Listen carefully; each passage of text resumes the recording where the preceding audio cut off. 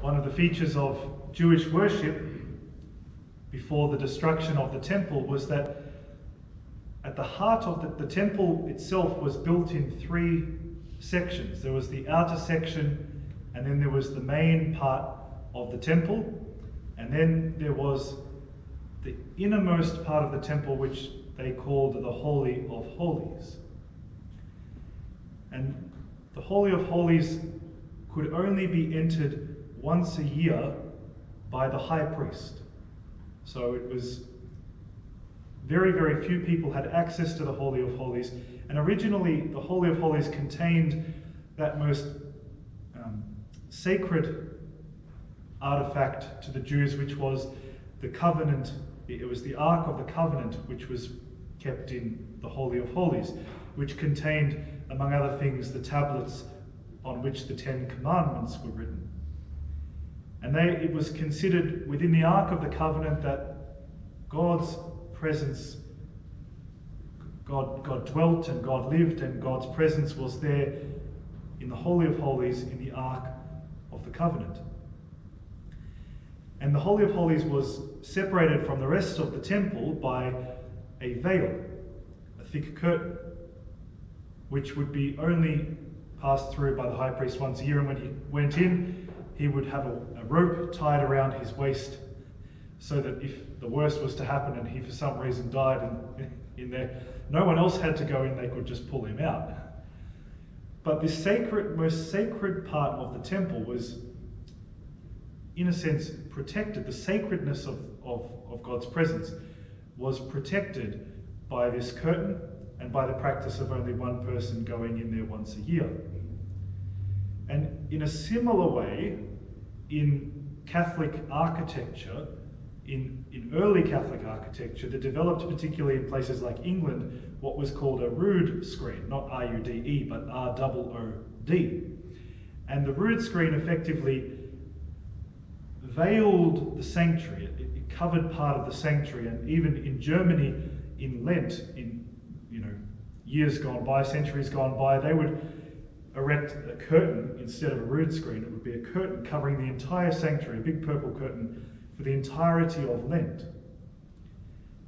And similarly, in Orthodox churches and Eastern Catholic Rite churches, they have an iconostasis behind which is celebrated the sacred mysteries. And the whole sense of the way the architecture works there is that the most sacred things are in a sense preserved, and their sacredness is sort of retained and enhanced by the fact that they're very rarely seen. They're not sort of open to, it's not sort of access all areas.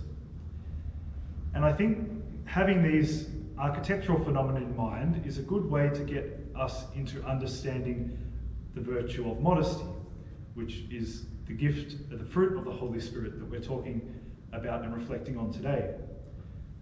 Modesty is in a sense like that veil in the Jewish temple that protects the sacred. Modesty is not a virtue or a value that's really highly treasured these days. In fact, it's generally seen as a vice.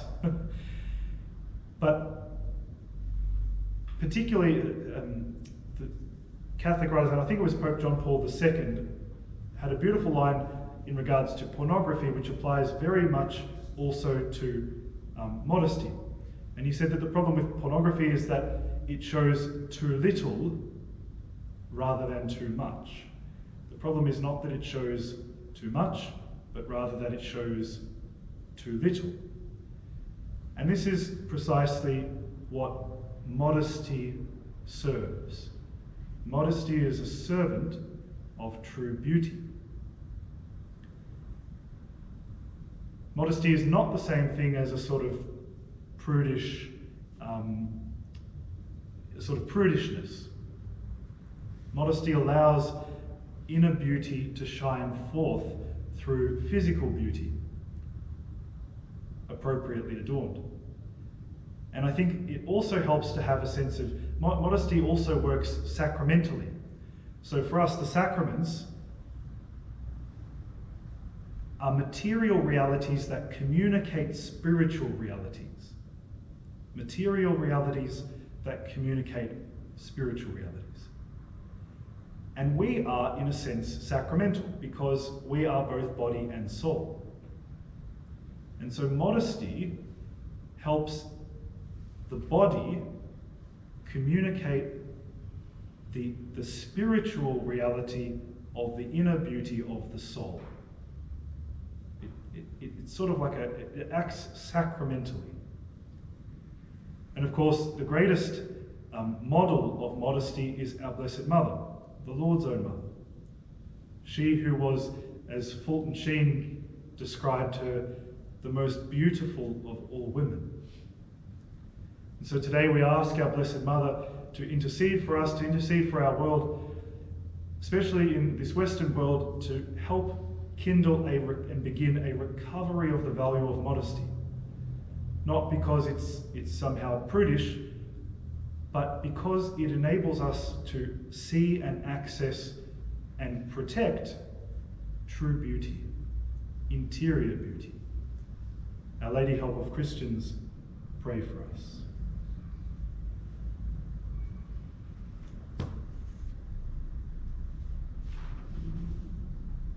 Let us stand to